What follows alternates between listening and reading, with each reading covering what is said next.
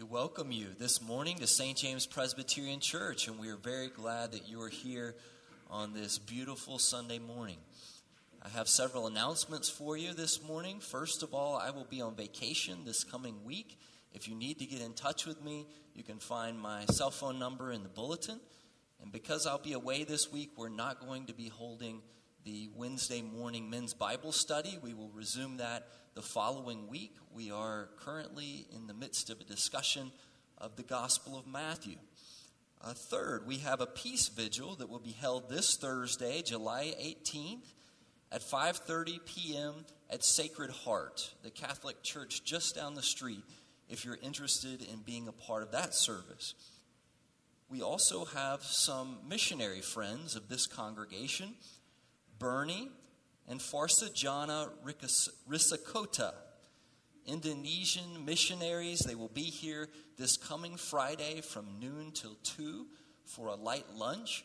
If you are interested in being a part of that gathering, welcoming old friends who have been here before and spoken with this congregation, we invite you to sign up in the fellowship hall. The sign up is important for us because of the light lunch and needing to know the numbers. There will be an Undie Sunday next Sunday. You've probably noticed that in your bulletin. This is an event to try to get as many pairs of underwear as we possibly can to help the homeless folks here in our area. That's part of Project Homeless Connect, which is coming up at the end of this month. And finally, there will be a session meeting immediately following our worship today in the lounge, new location in the lounge, just today. We have one issue to discuss. Usually we take July off, but we're going to be brief today, we hope, and we'll resume again with a full meeting in the Horizon Room in August. At this time, we invite you to still your minds, open your hearts, and please do prepare yourself for a time of morning worship. Let us worship God.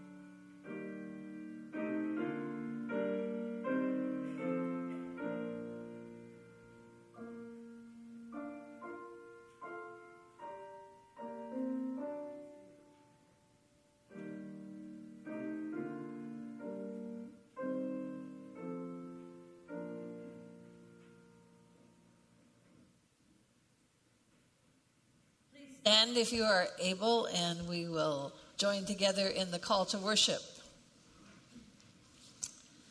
Come, let us bow down and worship. For he is our God. We are the people of his pasture, the flock under his care. Our opening hymn is number 489 in the Presbyterian hymnal.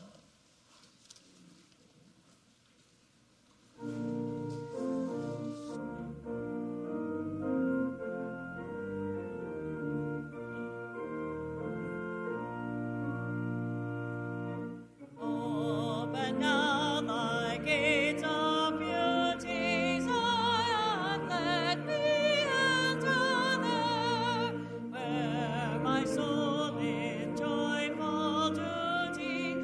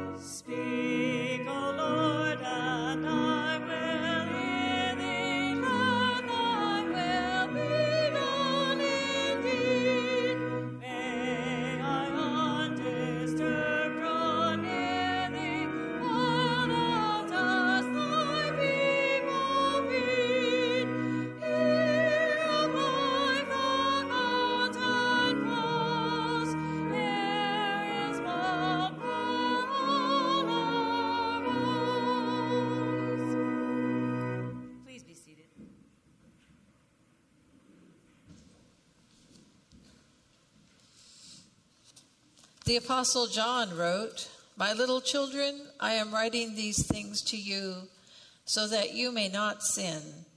But if anyone does sin, we have an advocate with the Father, Jesus Christ the righteous. In the strength of this assurance, let us confess our sins to God." Our lives are cluttered, Lord Jesus, by too many things and too much to do. We are driven by the need to succeed and distracted from your service. We have often lost our way. Forgive us. Let us, like Mary, find the one thing that is needed and sit at your feet. Amen.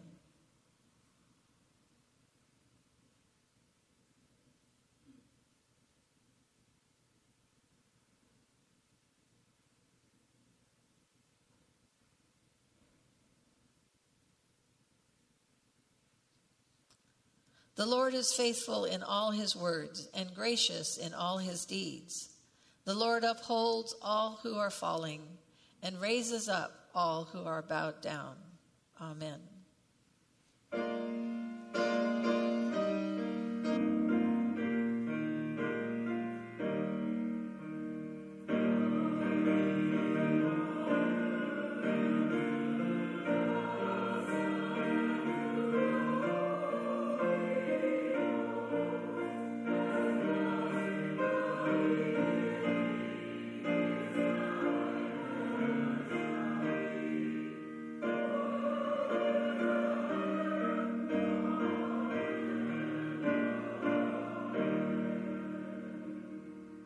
Please be seated.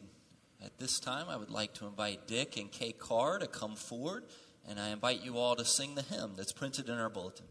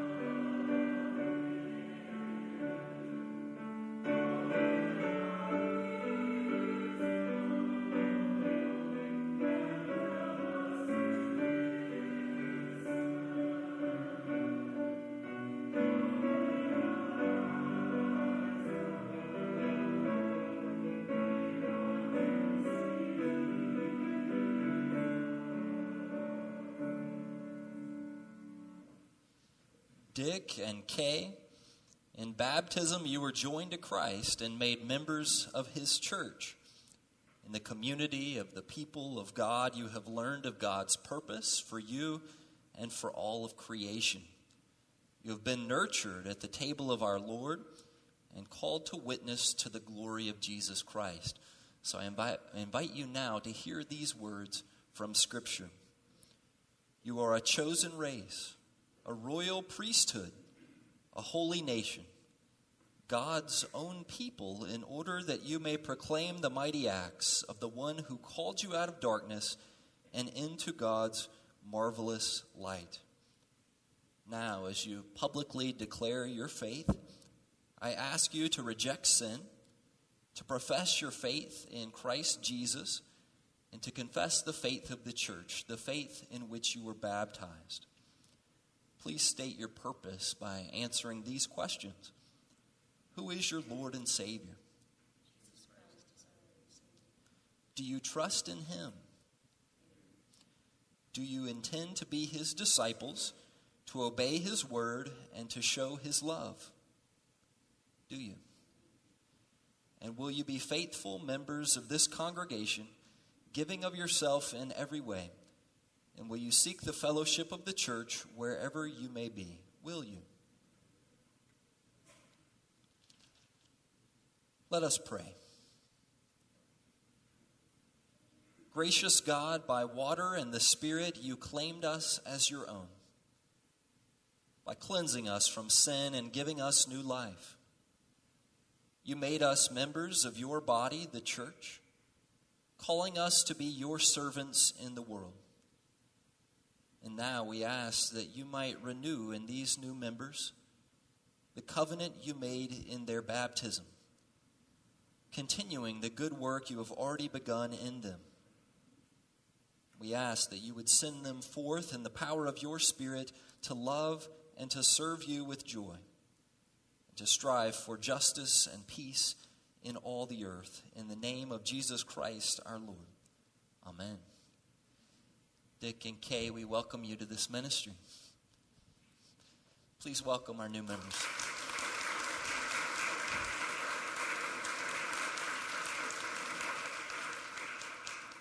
After worship today, I've invited Dick and Kay to join me in the narthex. We hope that you will come through and shake their hand and offer them a warm word of greeting and appreciation. We're so glad to have you with us. Thanks for coming forward.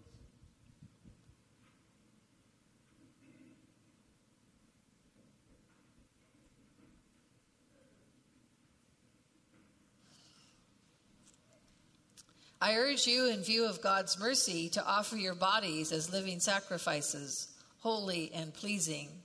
This is your spiritual worship. Will the ushers please come forward to collect this morning's offering?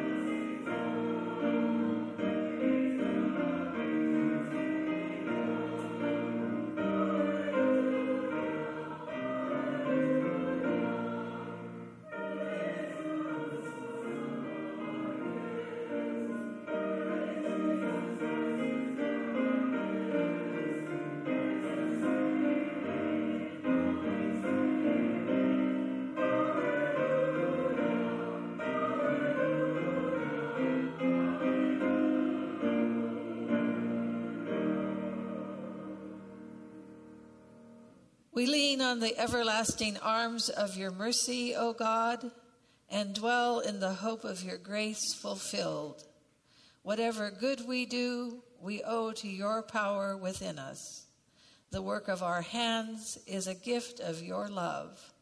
Nourish our endeavors with your sustaining spirit, and accept our efforts, as in Christ we seek to fulfill your all-encompassing will. Amen.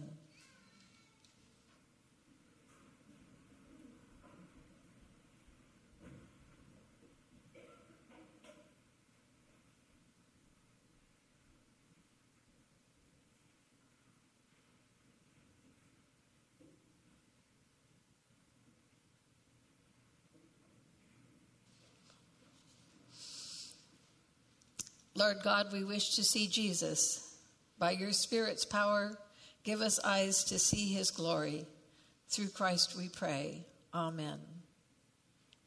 The first lesson this morning is in the Gospel of John, chapter 10, verses 11 to 16, and verses 27 to 30.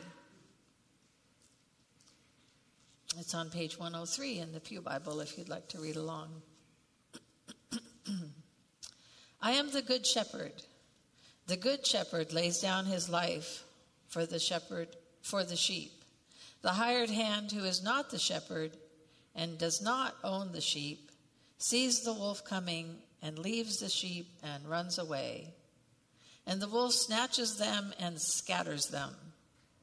The hired hand runs away because a hired hand does not care for the sheep. I am the good shepherd. I know my own, and my own know me, just as the Father knows me, and I know the Father. And I lay down my life for the sheep.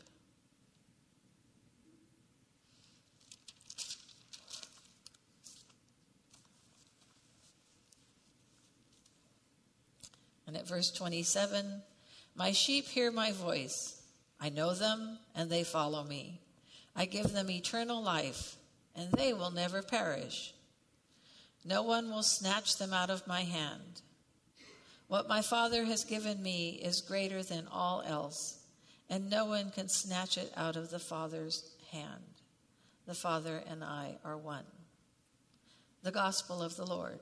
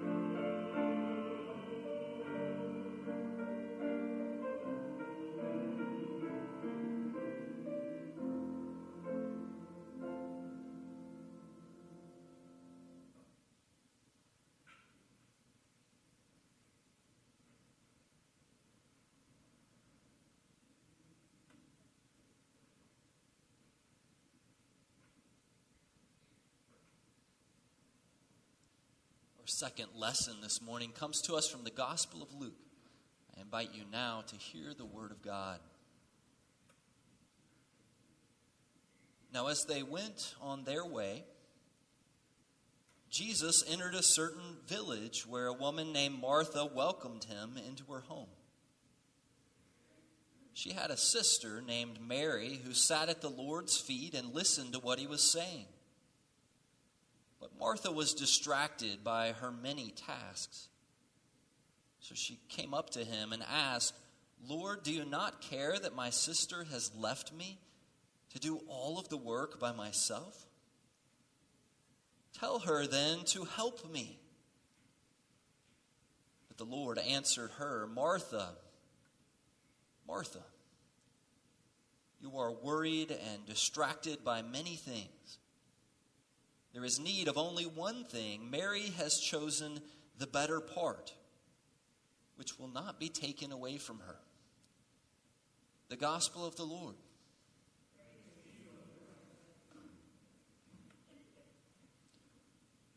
It's amazing, I think, all of the lessons that we pick up from home. Lessons both spoken and unspoken, which shape our characters and shape the way that we view the world around us. As you know, some lessons are said and heard and demonstrated so often that they become a sort of mantra. Before long, we can begin to see them coming like a skilled boxer. When I was a child, one of the messages that I received, probably as much as any other, was the value of hard work. This message was spoken often, to be sure. It was also modeled by both of my parents, who worked long hours and usually came home tired. And then, despite the demands of their professional lives, it was rare, as far as I could remember, to ever see them sitting and resting in the evenings. From time to time, my mom would read. Yes, books have always been one of the highlights of her life, one of her great loves. But I have to imagine that she always viewed those times with a book in her hand as a luxury.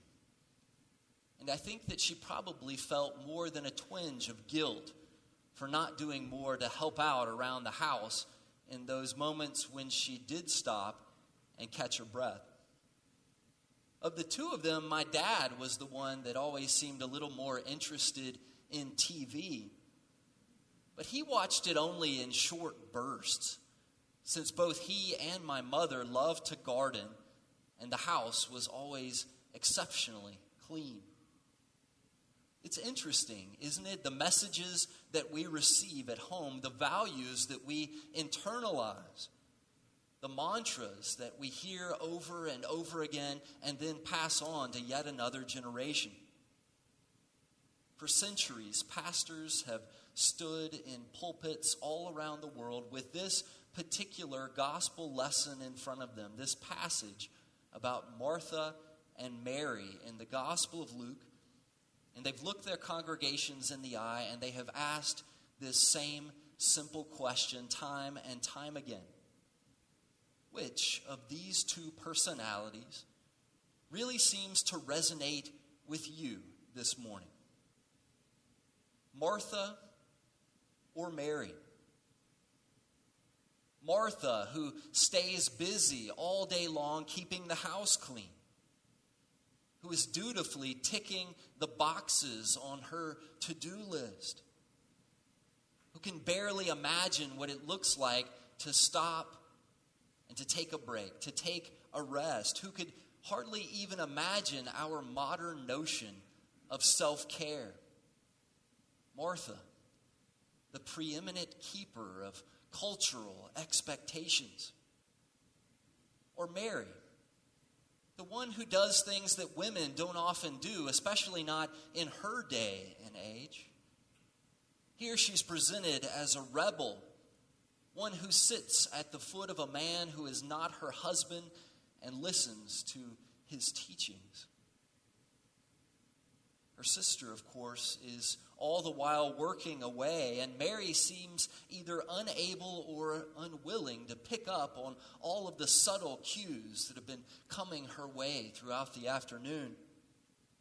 The sound of the broom swishing back and forth, the quickened pace of her sister's feet as she was going around the various parts of the home, tidying up and straightening things so that they would look good for this teacher. Her intermittent huffs of exhaustion. And finally, the collection of a clean rag to wipe the sweat from her brow. Finally, Martha has had enough. If you're like me, you read a little bit more into this story and you can see other dynamics which were surely at stake for these two sisters for years. Surely we don't have the whole story here, do we? I imagine that Martha has been feeling this way about her sister Mary for a very long time. They've probably failed to see eye to eye for as long as they can remember. And that day, Martha confronts the situation head on. She has a respected person in the house. She wants to bring him over to her side. So she throws down the sweat-stained rag. She walks right up to her sister, Mary. She interrupts Jesus, their guest. And she puts all of her familial and cultural cards down on the table. Lord, do you not care that my sister has left me to do all the work by myself? Tell her then to help me. For Martha, this is a matter of fairness and responsibility. And in each of these ways, I'm right there with her. Standing beside Martha, the one who really seems to understand the value of hard work. That was a value in my house as well. But Jesus seems unimpressed. Martha, Martha, he says, you are worried and distracted by many things.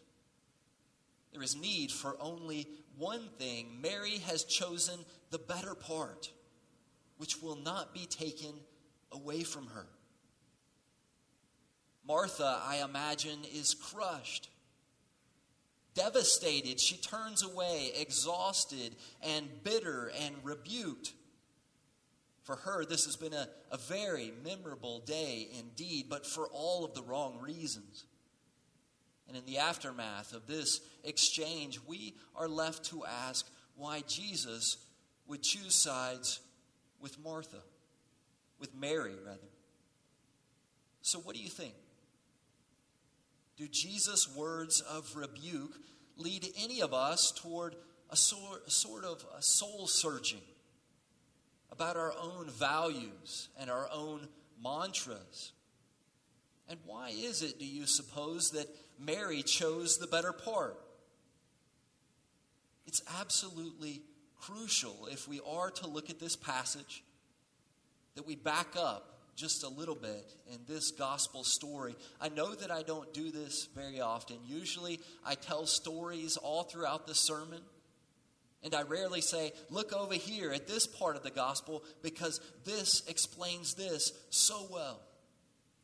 But it's absolutely crucial today that we look back just a little bit in the Gospel of Luke and we see the story of the Good Samaritan. It all begins when Jesus is asked this question, what do I need to do to inherit eternal life? And Jesus responds in two parts. He says, you shall love the Lord your God with all of your heart, and with all of your soul, and with all of your strength, and with all of your mind. That's the first part. And the second part is that you shall love your neighbor as yourself. And then he goes to tell the story of the Good Samaritan. And in the process of telling us that story, he expands and expounds upon our definition of neighbor.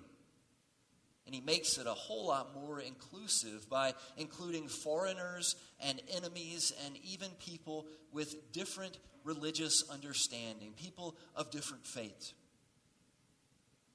And then here, in this very next passage, Jesus reminds us of what it means to live in response to the other part of that great commandment.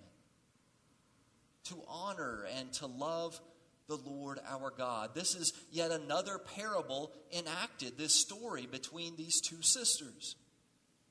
In the end, Jesus explains that it's not finally about social conventions and cultural expectations, as bound as we all are to each of those things.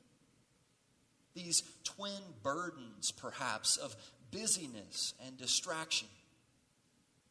No, in the end, it's finally about making the time to see God, no matter how inconvenient the timing or the place in which that encounter is meant to be held. I have to admit that in my own life, this is a terribly, terribly challenging idea.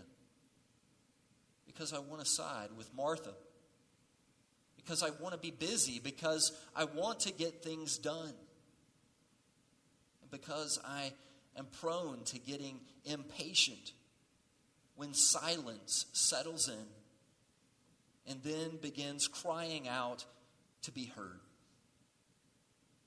And so how are we to respond? How are we to get the right balance between being and doing? Surely God blesses the doing the most, right? Recently, I was reading an article in the Christian Century about the ongoing tension which people in every generation have felt about contemplation and activism, being and doing. In the article, one scholar compares the two to breathing in and breathing out. Both are essential, he writes. We can't live without spiritual formation or breathing in. And neither can we live without Christian mission in the world or breathing out. To me, this all sounds once again like a reenactment of that great commandment. Mary, seated at Jesus' feet, attuned to her own spiritual formation, she was breathing in. And all the while, Mary was on a mission. Martha, rather, was on a mission. A common mission, to be sure, but one that clouded her mind with all of the distractions of life, the distractions which led her away from everything that could restore her soul. The result of this sort of breathing out is obvious.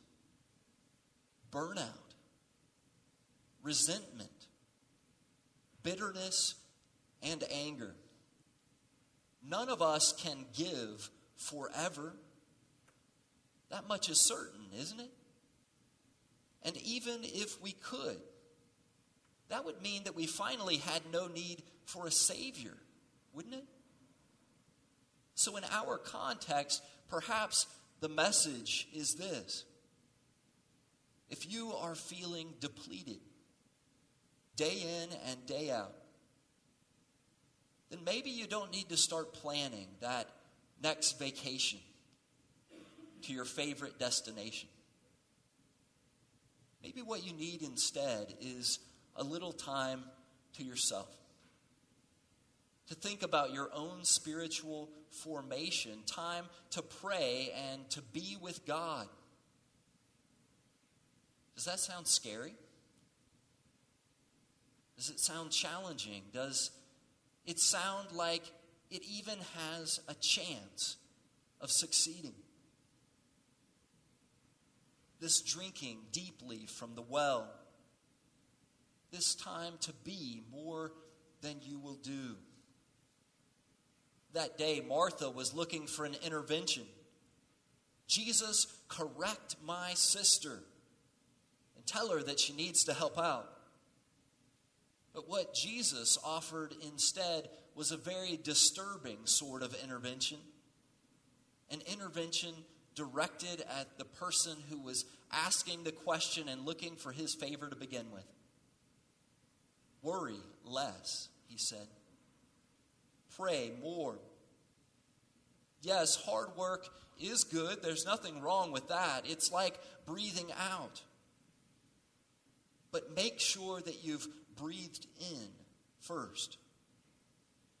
Because breathing in is good for the body. And it's good for the soul. Words from a good shepherd. May it be so, and all thanks be to God, both now and forever. Amen. Please stand and let us affirm our faith together.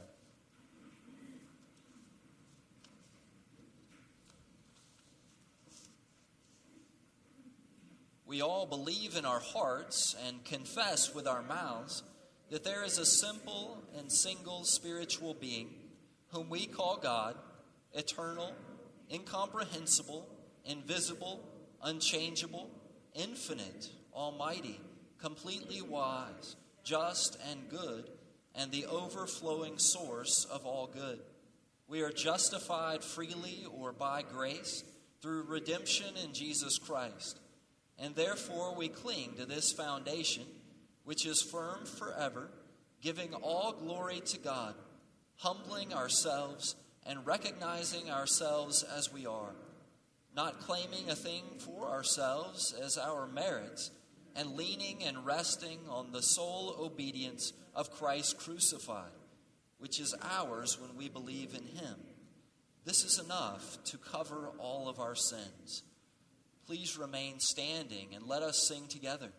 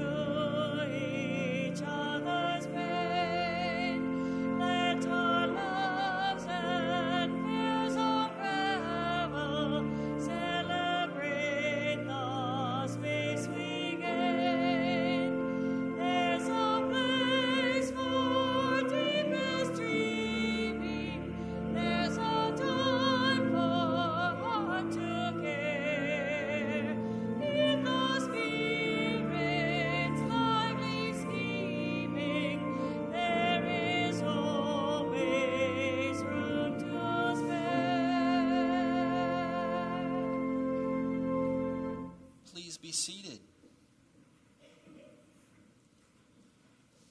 As we prepare ourselves for a time of morning prayer, I offer one joy, which is found on the back of our bulletin. Flowers today given in honor and in celebration of the 25th wedding anniversaries for Dave and Pat Nelson.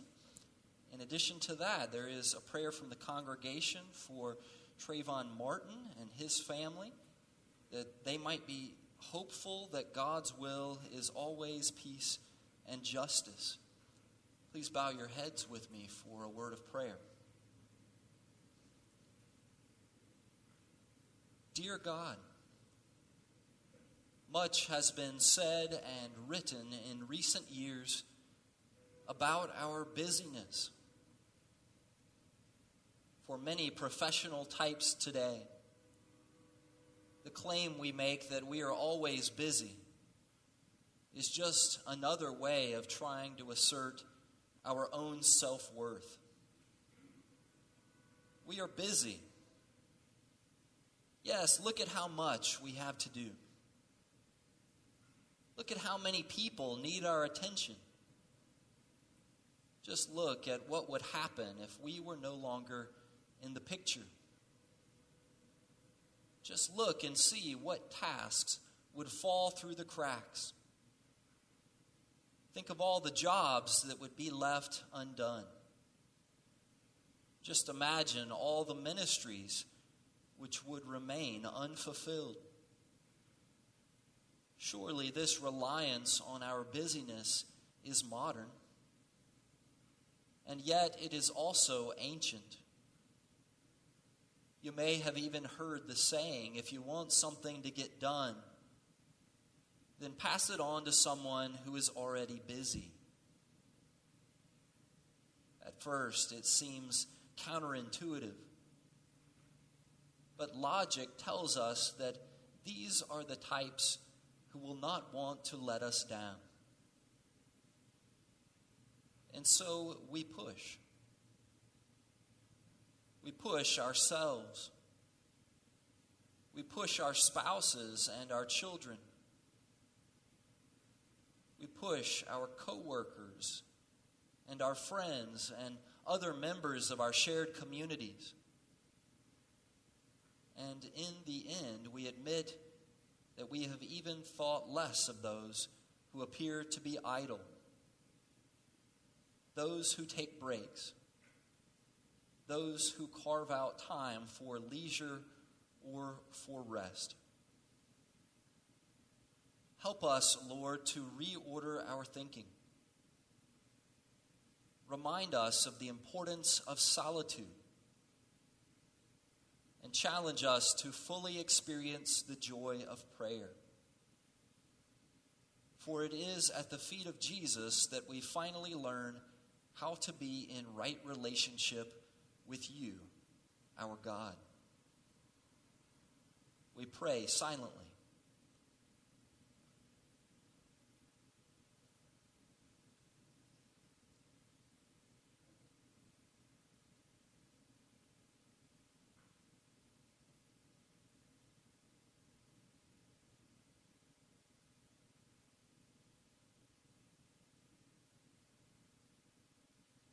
And finally, and together as the people of God, we offer the prayer that Christ taught us as printed in our bulletin.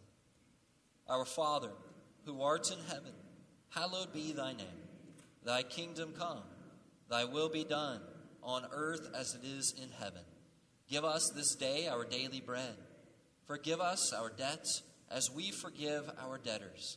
And lead us not into temptation, but deliver us from evil. For thine is the kingdom, and the power, and the glory forever. Amen. Please stand once again for the singing of our closing hymn.